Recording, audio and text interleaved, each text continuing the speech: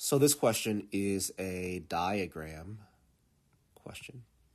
Any question that provides some visual input on this test, I'm going to call a diagram question. And all that means is I'm going to actually spend some time looking at this diagram before I read the actual question just to get an understanding of what I have here. So this is obviously not a linear graph, but we do have a y-intercept here at, looks like 10. And we have an x-intercept here at, I can't tell, looks like definitely over 1.5, somewhere between 1 and 2, but I would say closer to 2 than it is to 1. And we have, it looks like this point here, maybe doesn't exactly go through 1,7, but pretty close. So we have time on the x-axis, we have height on the y-axis. So definitely the height of whatever this is going down over time is what this is showing us. So this question says a competitive diver dives from a platform into the water.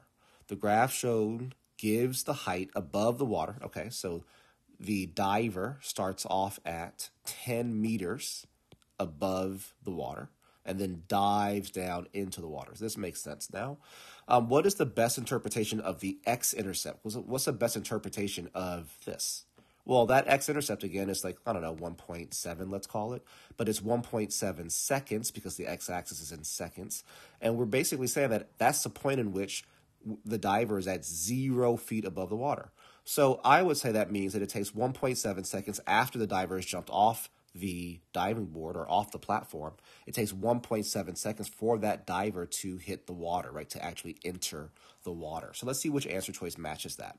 So choice A says the diver reaches a maximum height above the water at 1.6 seconds. That's definitely not true.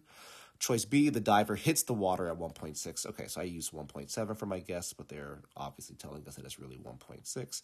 So the diver hits the water at 1.6. I like that a lot, right? Because again, that's what our y value equaling 0 would mean here. The height is 0. Choice C, the diver reaches a maximum height. I don't think this has anything to do with maximum height.